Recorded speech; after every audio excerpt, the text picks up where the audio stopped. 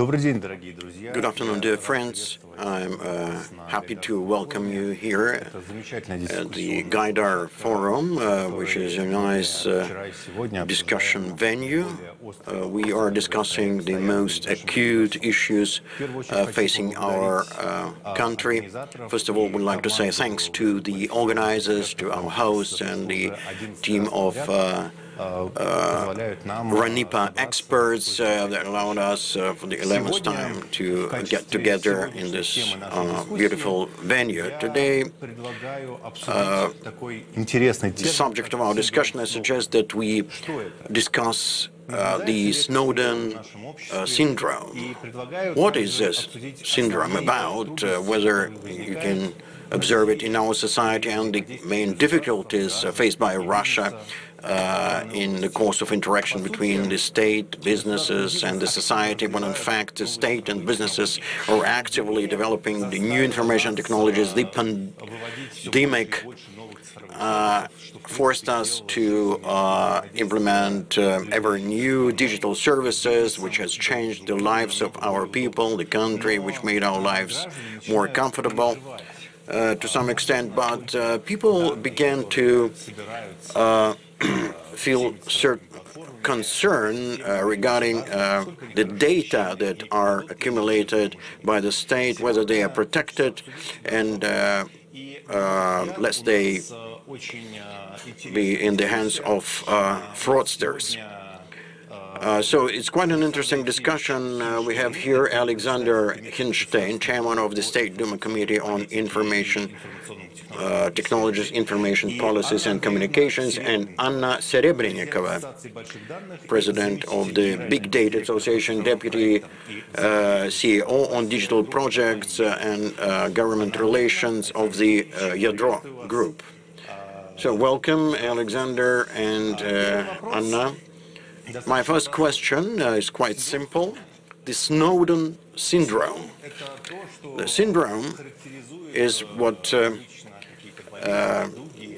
we use when we would like to describe a disease or some ailments. So the question is, do we have to treat this syndrome? My first question is to you, Aleksandr Yevseyevich. Is it possible to to protect the privacy, personal lives, and where is the boundary between the personal interests and the interests of the states? Good afternoon. I'm happy to welcome everyone, although in his remote access and in a distant manner. But thanks anyway to the late Yegor GAIDAR for organizing this forum. So the question you asked me is not a simple one, despite your assessment, because the boundary where the personal lives end of a citizen, of a person ends, and where the jurisdiction of the state begins is quite slim. There are certain things that cause no doubts. First of all, the data, information which is administered and collected by the state, by the such as passport, for example, or the birth certificate, the pension number, the diplomas on higher or secondary education, the officers, commissioned officers or non-commissioned officers, documents, reserve officers. So these are the kind of documents which are administered by the state. Well, it is not by chance that I've listed all these documents here, but anyway, all these documents today accepted and are approved as the standard documents in the new register and the new law on information for the people, which has been in effect for some time, and there were heated debates around this because people were concerned that they may interfere in their personal lives. So the things that I've just mentioned in the information registry, are provided by the state, such as the birth certificate, the passport, or the military commission documents. Well, of course, there are all kinds of measures that can be applied by the state, such as strengthening responsibility and so on and so forth. That's as regards these functions performed by the state. The obligations of the state before their citizen.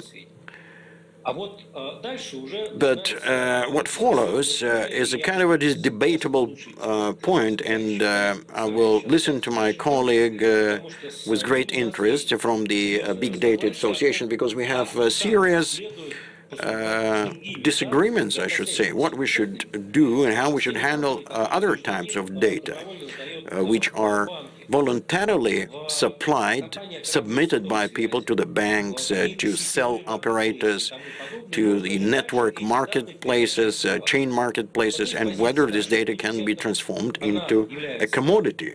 The position of our committee is absolutely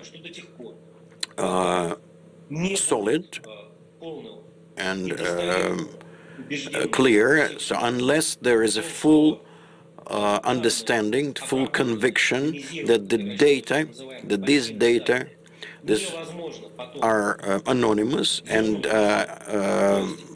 it is impossible to disclose them later, we cannot even talk about the submission, about the supply of big data. And it is not accidental that we have submitted a proposal on the work with big data. So there were debates and discussions last year that biometric data, of course, the cell operators, when they argued about these data banks, but our position was a bit different. The president made it quite clear that only the state has the right to administer the uniform biometric system.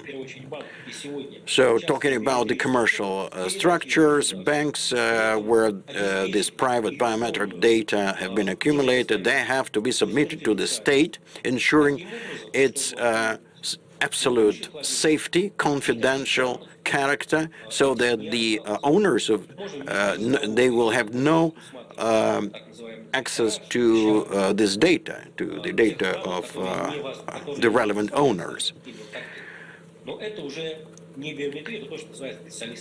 Well, there are other data, the so-called light biometric data, but we're not talking about this right now. So today, taking into account the breakthrough development of digital technology in our lives, in all spheres of our existence, the question of personal data protection is in the center, is especially acute. Last year, we were working on sanctions against those who compromise data, and there are data which are necessary for the state as for other data, such as, for example, on health condition, on different movements of personal movements, preferences, personal life. So these data, not only biometric data, but also regarding face, hair, or whatever is used for this biometric data, should be fully at the disposal of an individual, whether he wants that somebody else to use them or not. So that should be the right of the owner of this data. Sorry for long present speech. Thank you, Aleksandr Evseevich. I've made a few notes here. Anna Andreevna, well, in fact, I've just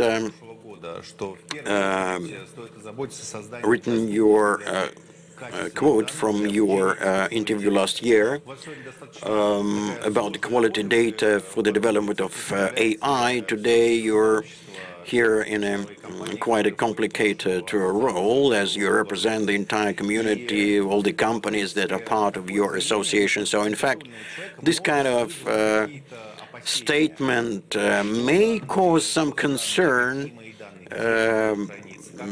sound like not a direct threat, of course, with a plain person, so to say, man in the street. Can you comment on that? Good afternoon, everyone. I'm delighted to be here on the at the Gaidar Forum, and really be happy to talk to a highly esteemed person such as Aleksandr Evseevich Khinshtein. Let's start with what he has just ended. What we would like to do. We would like the citizens to dispose of their data, to handle their data, conscious, being conscious of them. Responsibility. So just talk about responsibility, why we are setting up data servers, why we are trying to fight fraudsters, and why it is so important to think about the Snowden syndrome. So we have to focus on, first of all, on the citizens, people must understand who they give their data to. B, they should understand that they should be protected, and C, they should be able to process and work with this data how they think fit. So in your example, whether they want to get a targeted advertising or some beneficial mortgage rate, and so on and so forth. If you look at this slide, what people think about data collection and whether they are capable of understanding what happens to this data. So we see here is quite a difficult picture, I should say. We, just as business, well, perhaps we have not explained to our citizens in a clear-cut manner how we collect data, how we protect this data, and how the personal data are different from anonymous data, from the state systems, and so on and so forth. And what is the people's attitude towards this, that for the state and for the business that they have chosen as their partner, their lives become more transparent? So the first message, 42% of Russian people believe that it's in fact impossible to preserve this data, to protect them fully, to ensure full data security. Well, at least you can see half of all Russian people think that it's impossible to keep this data safe. But in the meantime, they are not so afraid of this, 26% of respondents believe that the data accumulated by the state, collected by the state, are accumulated to exercise control over people. Not negative implication here, which means that if the state is trying to control something, they should fight against it. No, this is not so. So there's a positive experience from the Gosuslugi portal, the chance to get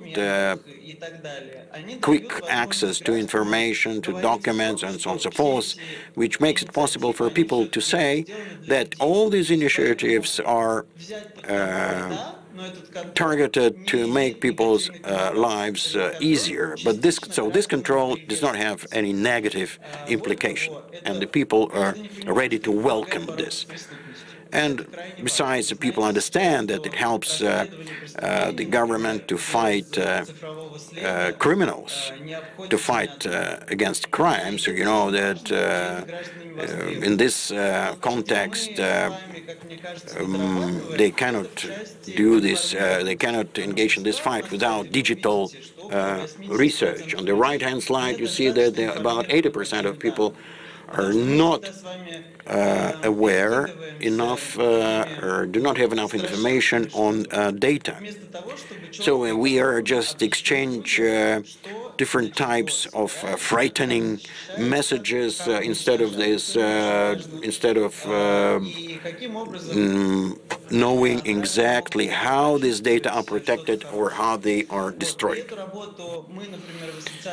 And this is the work that our association will be doing a lot. We've got a PR project where we explain using simple text what is big data, why is it so important to work with impersonified data and not with the personal data, why is it important for big business and why is it important for people, why should they share their personal data. And also, I would like to say that our legislation on personal data is a good legislation because it's stable, but it's a little bit obsolete because the number of consents that have present our citizens, it's very high, it's inadequate, and we should reduce the number of such consents. I would like to put an example. I came to exchange my passport, to renew it, and they asked the consent for the police department to process my data, to give me the passport, and it's quite funny. I go to one window center to exchange my passport. Well, I present my application. There is no need of such a consent, and this practice isn't correct, and we should correct it. And because the only thing that it gives to us is some irritation, we have to give more explanation to raise awareness, to elaborate more precise ways of applying the existing legislation, and those are the ways that I offer to cure this problem. Thank you very much, Anna. I would like to go deeper into discuss an issue which is with us here right now. I'm speaking about pandemia. We're waiting for a new strain and for a growth of diseased people. And from the beginning of the pandemia, the state goes gathering a huge number of data which wasn't gathered before, because we all were confined at home with coronavirus. We all obtained our QR code, and there was a trend of giving access to the IT specialists, to the who work on artificial intelligence, access to big data for teaching the artificial intelligence on this big data. And judging by analytics, many people are preoccupied by this trend. You're asking me, no? Yeah. Well, I'd say that the data gathered by the state, well, we shouldn't give access to the data to anybody except for the state, and we cannot use it for reasons different from the original ones, but the processed data or segregated data can be very useful for the development of artificial intelligence systems. They can be very useful if they're processed and treated well. And afterward, I would like to give you more detail on impersonification of data and the possibilities of use of such data in artificial intelligence programs.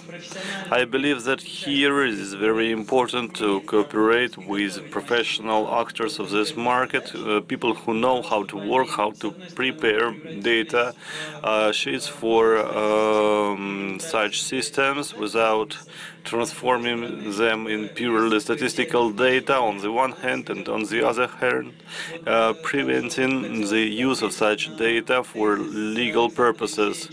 I also would like to respond to Aleksandr. He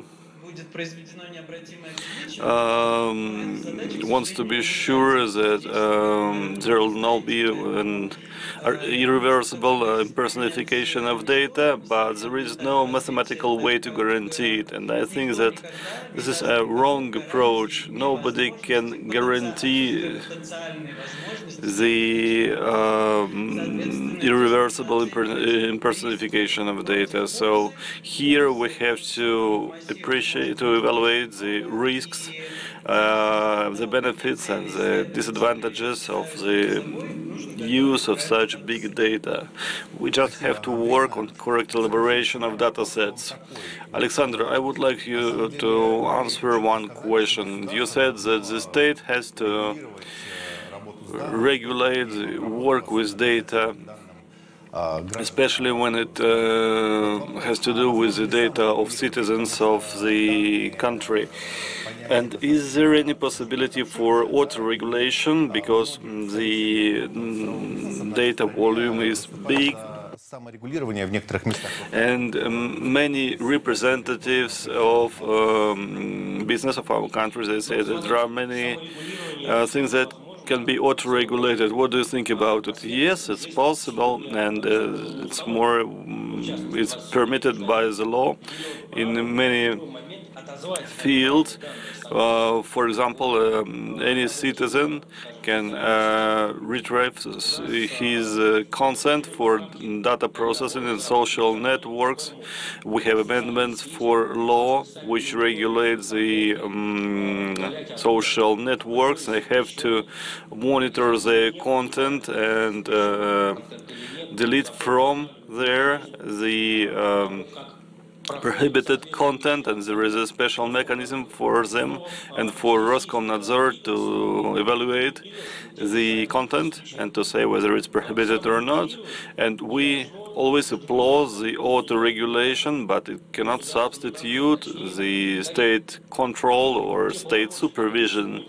And the faculties that the regulators have, Ministry of Figures and Roskomnadzor, those competences, they have nothing to do with auto-regulation, but we understand that the digital technologies, they came here to stay. We have to regulate digital environment, internet, and we have to invent, to elaborate new regulation which will be similar to the regulation in our real life. And we are waiting for positive steps from on behalf of the IT industry, but the state also has to act. And I would like to disagree with Anna. And without long dispute, I would like to comment. She says that nobody can guarantee that the data won't be impersonified. That means that big data which was analyzed and then transferred to another industry, well, nobody can guarantee that they can be deciphered and recomposed. Well, I don't think so. As I know, the Big Data Association, which you represent, last year celebrated an agreement with Cryptography Academy, and within the framework of such agreement, you are looking for a solution of this task, and I don't understand why you signed this agreement if you believe that it isn't possible. The anchor mentioned also the decree of president and president ordered to find a mechanism of transfer of such impersonified data, and that order says that those data should be protected. So, dear colleagues, we should, when you say that we should calculate what is more important, the risks or the benefits, we disagree with this approach, because there is a decree from the president, and it implies the guarantee of privacy and of consistency of the personal data. Otherwise, we won't support those amendments to the legislation. That's from my behalf and on behalf of my colleagues of committee. As to the level of consent, we are ready to analyze them, but I don't think that those consents provoke such an irritation. You have to sign 3 papers, 3 documents to receive this new passport, and you also can do it at distance and then receive the document physically. And as to the irritation and negative emotions of our citizens, they are provoked mostly by the insecurity, this feeling of insecurity of their private data. And when business says that this personal data, if we make easier their transfer, it will help to reduce interest rates for credits and other privileges. But I would say that there are both positive and negative moments, and our main task as a state of business, of scientific society, civic society, is to find a unique approach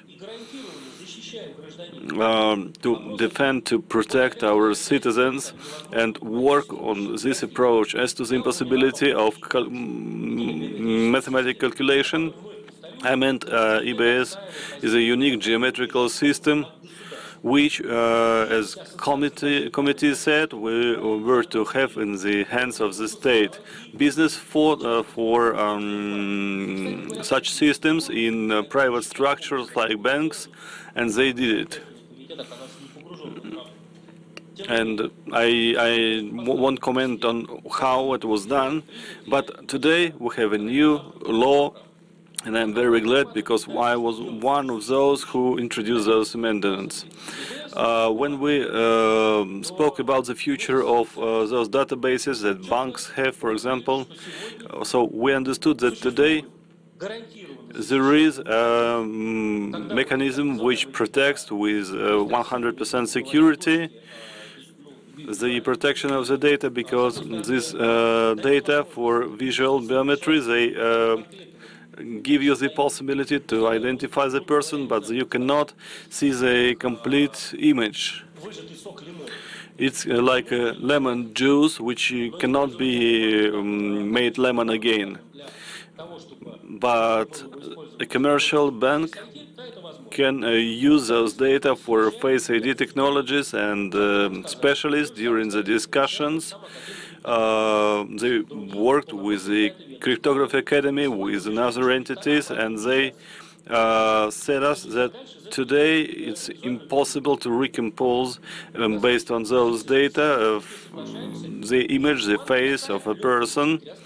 And the banks will have this possibility. They will have this data and big impersonified data. Well, today we aren't sure that there is no way to recompose them back, and we have to protect the rights of our citizens.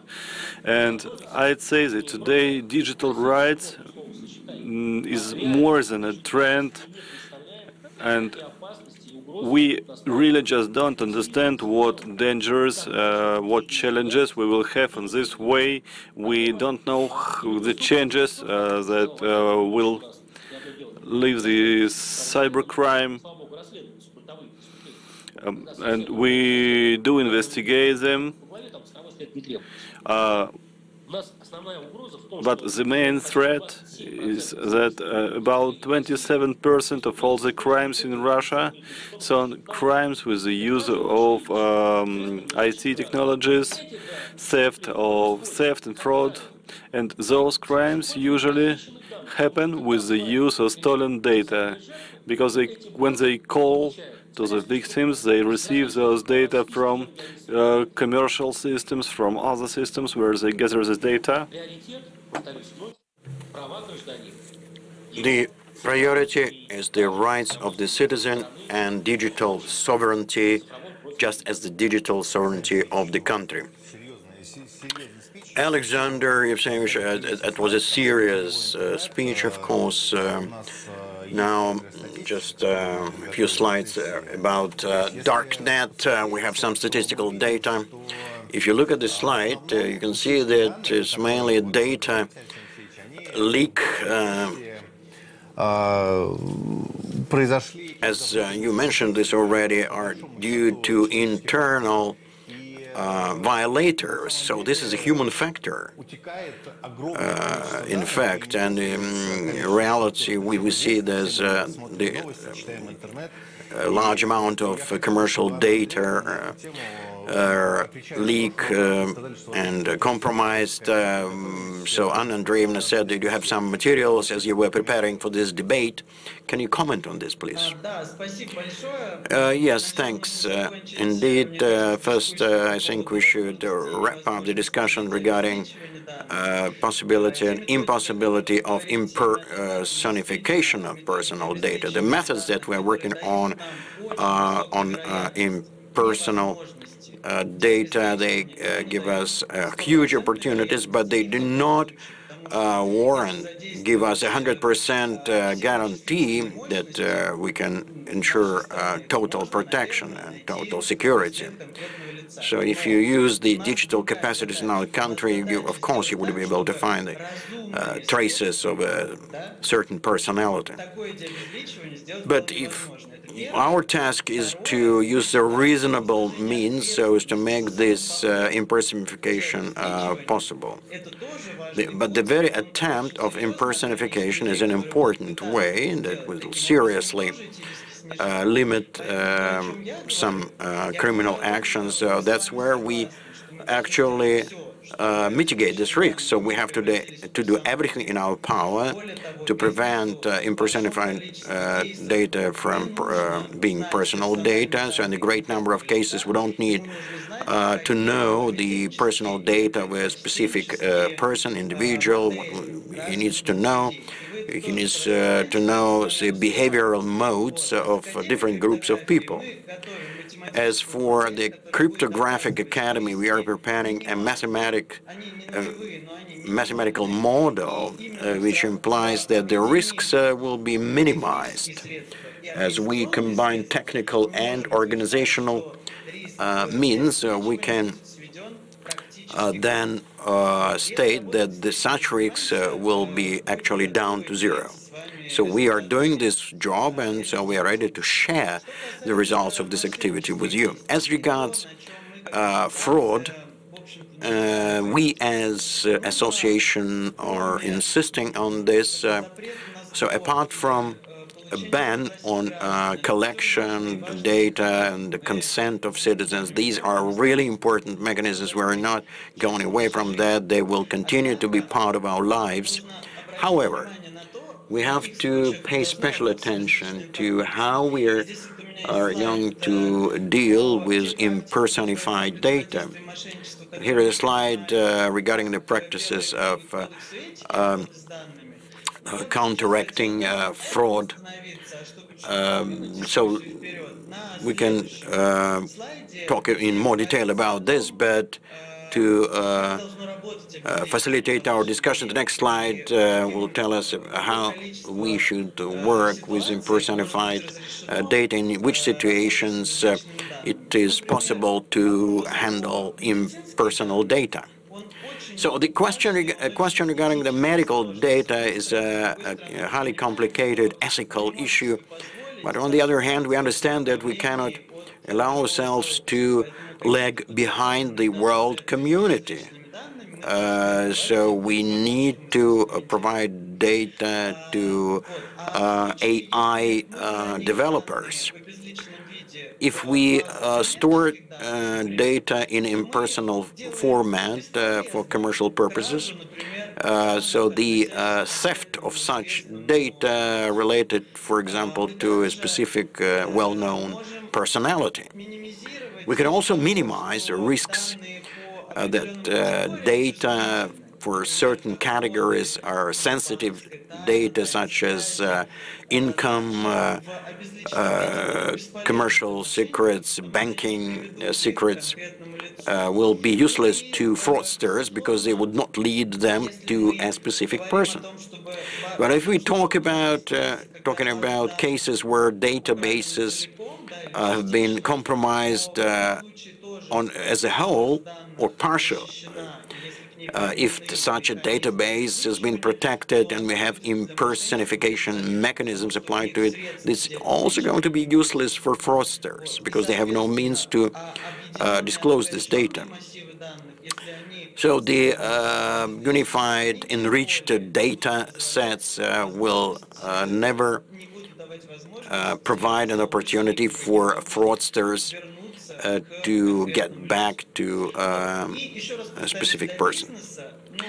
Now, let me repeat once again, for businesses, maybe 90% of cases, the personality of some citizen is not that important, but rather his preferences, his specific priorities, interests, and pursuits are more important. So we believe that the impersonification subject should be mathematically tested and agreed upon with you. That will be for the benefit of the society. Thank you, Anna Andreevna. Well, in fact, I'll try to pull you out of this discussion a little bit regarding impersonal or personal data. It's only 7 minutes left, so let's talk about children a little bit. It's quite an interesting subject indeed, and we all of us understand that children are poorly protected. There's a very weak protection in the internet. There is so-called cyberbullying. So the trend, such risks are increasing every day. As far as I understand, your association is working on certain initiatives to protect such unprotected layers of the population as children. So can you tell us a little bit on that, and then we'll ask to comment on state initiatives. Mr. Khinshtein will tell us about this. Now, as regards protection of children, of course, we are involved in all projects related to education. We are trying to provide explanations to children how they should behave. I think you probably it's a bit confusing because there are special courses which are dealing with this, but our task is mostly about education and you know, sort of contributing to the literacy of children who are working in, who are dealing with internet. Yes, just talking about the cyber culture for the younger generation. Aleksandr Evseevich, from the viewpoint of the government, what initiatives have been undertaken or are under consideration in this context? So we believe that the earlier work that was started by the committee will continue, And of course, we're talking about the introduction of educational standards such as digital hygiene or digital literacy. So these subjects must be introduced in the school curriculum. But of course, the school students should get some models of safe behavior. It's not only about cyberbullying, but children as people, generation with unstable mindset that do not have some moral orientation so far, they become quite a comfortable victim for different types of fraudsters, such as pedophiles, for example, and people who set up different death groups and so on and so forth. Those are propaganda, non-traditional values or aggressive forms. Unfortunately, this is kind of threats faced by people not only in Russia. So the problem we're discussing are universal, experienced by all the countries, except for countries which do not have free internet access. Any country with free internet access suffer from this and trying to address these problems. So one of the components here is, of course, prophylactic measures in education and enlightenment, and the other component is tough and stringent regulation, so as to prevent such content from dissemination. I'm not going to list all the initiatives that we undertook last year, but I would like to say that this work is going to be carried out further so that the internet could be a safe place for everyone. Thank you. And we have just a few minutes, and I wanted very briefly, please, both speakers to draw the bottom line, just 1 minute to each. What exactly has to be done to comply, to stick to the parity between the state and the businesses and the citizens and the subjects? Yes, okay, I think that first and foremost that we have already expressed our consent that it must be a kind of a common approach by the state and the businesses, which implies more clear-cut and more transparent explanations why the data are collected and what kind of value it may bring to the people and to the society. These figure that 80% of the population do not understand the difference between different types of data. Of course, it has to be treated somehow. The situation we mentioned, we spoke about this as regards children. So yes, we have. So children must have an opportunity to turn to adults for advice. Secondly, I think that our legislation is developing quite positively in this context, but of course there are a number of issues where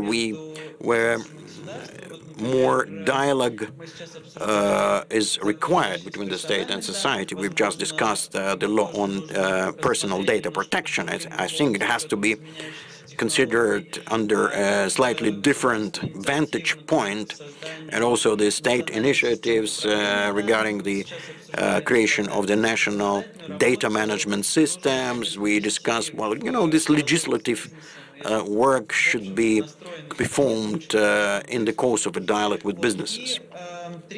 And thirdly, all technical opportunities that are available at the moment to deal with data that should not lead us to a specific individual should enjoy as much support as possible and should be implemented so as to support the AI businesses and to protect citizens. Thank you, Anna Andreevna, and now Aleksandr, 40 seconds.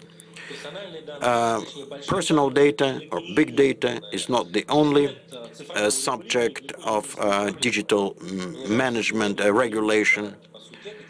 So we haven't gone beyond this subject today, as we haven't spoken about other things. But in fact, I think the most important thing is a strict compliance with the rules and laws by all players, by all stakeholders, including foreign businessmen and foreign stakeholders. I will always stick to this and always follow this concept in my work. Any material decisions made in digital sphere should be done so that no mistakes and better understanding could be reached among people, because sometimes a vacuum emerges where we fail to explain to people what is the reason behind this. And I'm sure that our legislation